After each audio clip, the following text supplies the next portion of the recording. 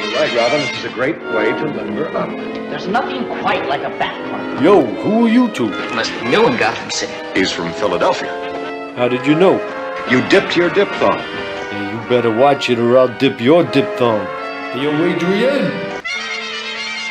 Yo, it's Carnage-Man back in action once again. How'd you like that little video? It was pretty cool, huh? Oh well, changes the likes. Alright, so I went to my comic book shop today. We're getting another storm here. They closed the stores for school, but it's not even a big storm, so I don't know why. So my boys are home today, so I had to stay home with the boys today. This is this today's comic books. Big week. So today I'll have some comic books, some posters, a pop, and that's about it. Let's start. Batman 47. Basically, Ra's al Ghul has been told Batman pretty much that it's not him that's doing this right now, and that he's healing himself, and then when he gets better, he'll go after Batman himself. When Batman thinks that everything is cool and everything is all right, when least expected, we'll see him again, and he'll knock off Batman off his high perch. So yeah, so now I haven't read this issue at all, so obviously another villain. So we'll see about that. The best one of the week, Red Lanterns. If you're a Batman fan, that little baby right there, you know who he is. If you're a Justice League fan, that little baby right there, you know who he is. If you're a Superman fan, you know who that little baby boy is. This little baby boy basically can kill anything, beat anything, anywhere, anytime. Batman had a hard time with him, had to get the Justice League to help him. The Justice League had a hard time dealing with him. Couldn't deal with him pretty much. I don't know how it finished. I'm going to be basically looking for the titles today and trying to find that myself in back issues because I want to see the fight. So yeah, Guy Gardner is really mad and he goes up against him. And he gets his ass kicked pretty much. But at the end, I think Guy Gardner is going to take care of him because Guy Gardner's his powers are pretty wicked lately. The Flash got 3 covers. This is a variant from Harley Quinn. I always get that. There was a blank page 39 as well. I got that. It was already in my file, so picked it up.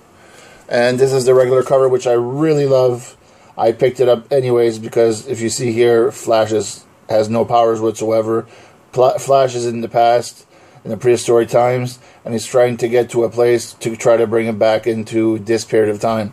Because in this period of time, Flash is here, and it's a Flash that doesn't care at all. So yeah, this should be really good. So yeah, got 3 covers. Sinestro number 10. Love Sinestro. Coolest dude. I like the cover. Look at that.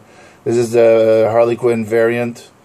In Canada, I don't know if in the States, usually they charge double price for these covers, the variants Harley Quinn, because the shops try to make profits for nothing. But my shop gives them to me the same price. I'm sure in Ontario is the same. In the States, I'm sure it's the same. It's just some shops around here are really cheap. Maritimes, Atlantic Canada. So yeah, this is the one there. I got the Batman 39 with the Harley Quinn variant on it. I thought it was so cute. She's gonna kill that poor Batman pillow. And now for my independent books. Law by Reminder, number 7. Is it number 7 or number 8? Number 6. This story is really, really good, guys. It really started for me at issue number 3. 1 to 3 was like, what the fuck? What the hell is this? Like, what is this? But issue 3 started really getting me into the story. And now that the mom has got a son and her daughter back, and they're going to the satellite outside of the water to go see where there would be some life outside of the planet, because the planet is pretty much dead and they live in the water. That's where they live, these people. But at the last issue, her son, the mother, the queen deep down in the water, her son was killed. But something went next to him and created something. I don't know. So I think he might be getting some superpowers. Hope so. Rasputin number 5. Love this book. The art is incredible. Nobody draws like this. It's Rosmo or Plasencia and Meyer. I just love the art. I love the storyline. It's pretty cool. Anybody that knows what Rasputin is and the song and all that stuff and the history of it in Russia, it's pretty cool. Graveyard Shift, number 3. Yeah, number 3. So the first issue was the vampires getting her. The second issue was running from the vampires. The third issue was pretty much them going up against the vampires, I think. I don't know. But his girlfriend is a vampire now. So The Wicket and the Divine, number 8. This is a good storyline. I've bought the first 7 issues. I've not started reading them. So number 8, hopefully I'll be starting to read that very soon. Yep.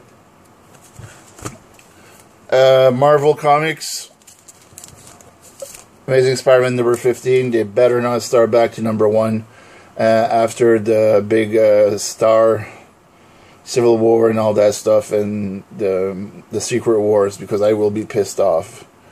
So number 15, this is the epilogue of Spider-Verse, so we're going to see where all the other Spider-Verse, all the Spider-Men and Spider-Women are going to go, where they're going to be heading off. Spider-Gwen, everybody's waiting for this one. Got the regular cover. Got the Scotty Young variant was in my file, and I got also the blank Spider-Gwen. So I'm gonna get Nick Bradshaw in Moncton here. He's in my city.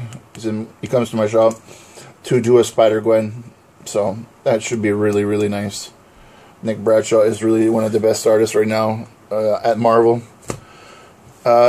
Superior Iron Man, number 5, I think. Yeah, 5. Look at that, huh? It looks like the old times of Tales of Suspense. That's pretty cool. This is a nice cover. I love covers like that. It's too bad we don't have covers like that anymore. And last but not least, Deadpool. Deadpool is a really good book at number 42. As you can see, there's only 3 issues left until he dies, which I doubt it, but who knows. I got back issues. I picked up another Silk number 1 because I noticed that they were going up big time. I actually found it in a file that was just thrown on the side that was abandoned. Got number 7, Sinestro. My collection was not complete without him, I guess. I picked up this from last week, or got it in the mail, the Empty. I don't know if it's good or not. I haven't seen any replies about it.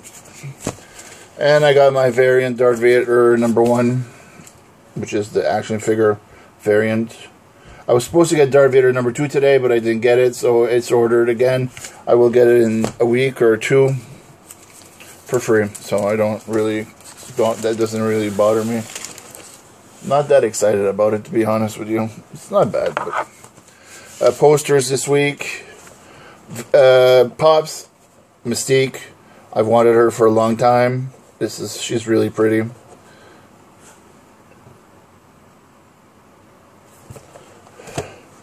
Posters, I got, I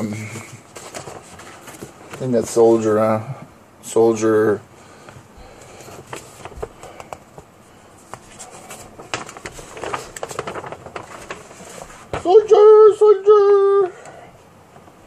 So yeah, I got that from DC. I think this is the first poster I get from DC, to be honest. I got Guardians of the Galaxy's Team Up.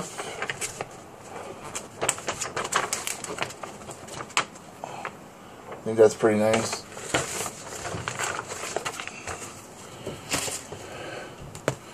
We got some of these in a long time. This is my favorite one, guys. This is why I'm so happy.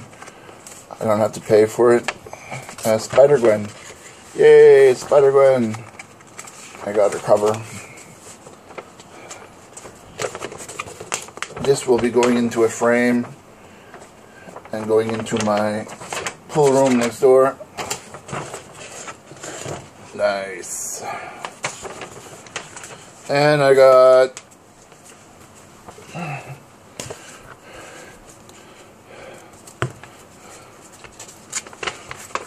this one here. I think it's the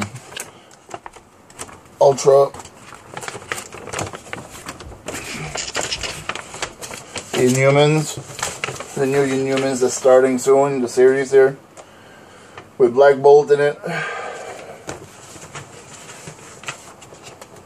And the last one, it's Avengers Ultra. I think it's pretty much the movie poster that's coming out. Yeah, Ultron.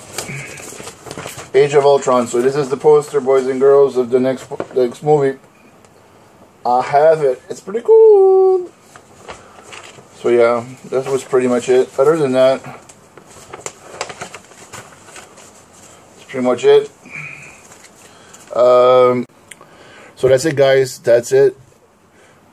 Red Lantern is almost out for good. Kind of sad. Alright, so yeah, if you like it, thumbs up. If you don't like it, thumbs down. If you want to share it and show it to your buddies, this video, that's cool. If you don't want to share it, no problem. Take care, guys. Have a good week, and I love you all. Carnage-Man out.